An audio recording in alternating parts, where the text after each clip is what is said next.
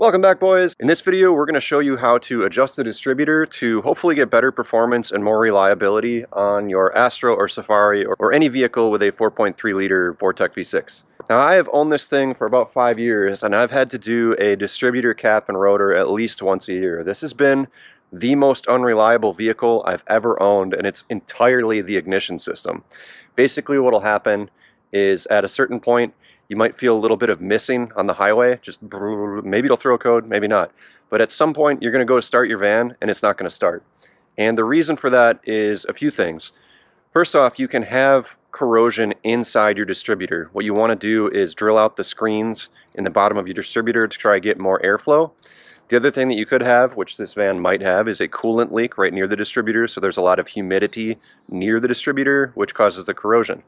However, I want to show you something. Now, before we get started, you're going to want to verify that your distributor's in good shape. This is a pretty much brand new distributor. I have about 5,000 miles on it. If you want to see a video on how to replace your distributor with a higher quality billet unit, please click up here. That was my first attempt to try to solve this ignition issue. But I want to just show you what a good distributor looks like. That's all the play I have. It's really not much. So if there's not a lot of play, that tells me that the distributor gear is fine. However, what I want to show you is this on the distributor cap.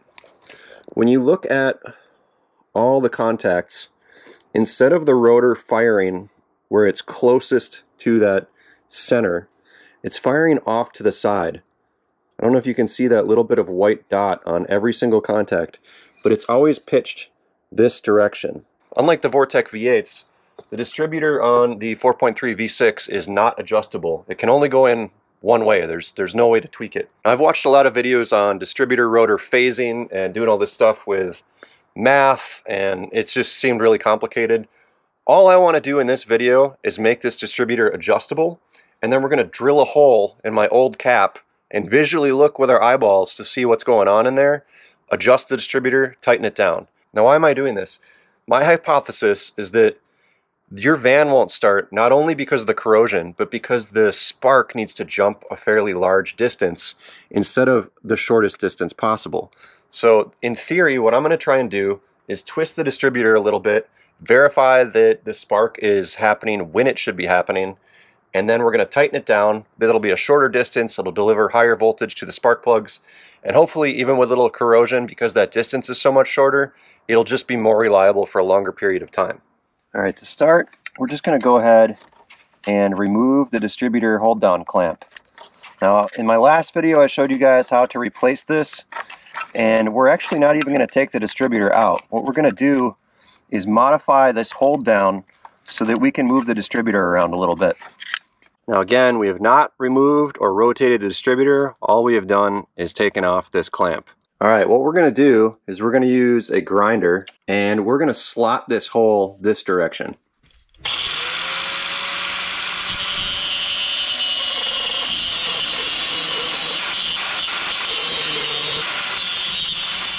Now what we're going to do is we're going to take this old distributor cap and we're going to cut a hole in it so we can see what the hell's going on. Now we want the biggest hole possible. It looks like that's going to be near the pickup for cylinder number 5. So we're going to try to remove all this plastic so we can see what's happening in here as the engine's running.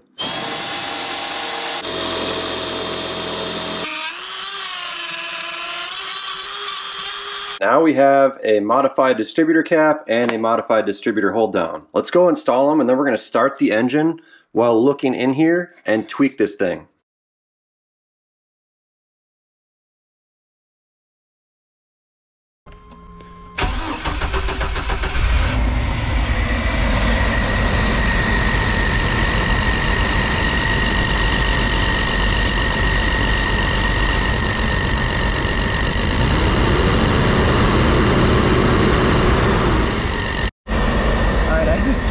Pretty far. We're getting to be near the edge of that clamp.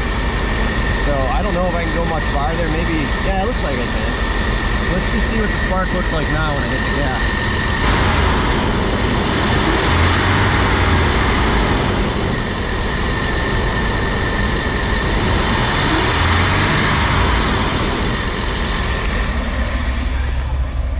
All right, let's do a before and after. So here's the distributor in the stock position, which cannot be adjusted, and you can see how long that spark is getting. It's getting crazy long. Now that I've clocked the distributor, do you see how that spark is staying nice and short throughout the rev range? Now that shorter gap is going to deliver greater spark energy. You're probably going to get a little power increase, maybe a little gas mileage, but the big thing is that when it's not jumping like half an inch, that corrosion shouldn't be as big of a deal, and it should be a lot more reliable. All right, we're going for a little test drive with the doghouse off, and I'm going to throw the GoPro down there at different speeds and just make sure that spark is not getting really long like it used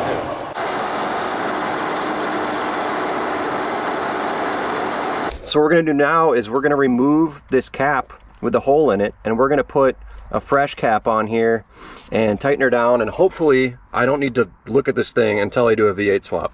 All right, so hopefully this video helped some of you guys out. I will put out a follow-up video to see if this solves my problem. I'm gonna do a couple more things before we go on a road trip here. I'm gonna seal the bottom edge of the distributor with dielectric grease to prevent water from running down the side of the cap and coming inside. And we're also gonna put some dielectric grease on all the contacts inside and just wipe off right where the spark is gonna happen. Hopefully that will prevent the corrosion from starting on those posts and then wrapping around and causing ignition issues. You guys saw that video. That spark was like this long, and now it's like nothing, and it's just from clocking that distributor. You can do all the math and start marking your flywheel and get out your timing light and do all this other crazy stuff, but to me this was the most straightforward, and I think it's gonna work. If you learned anything in this video, please leave a like and a comment. Appreciate it. Till next time, dudes. See ya.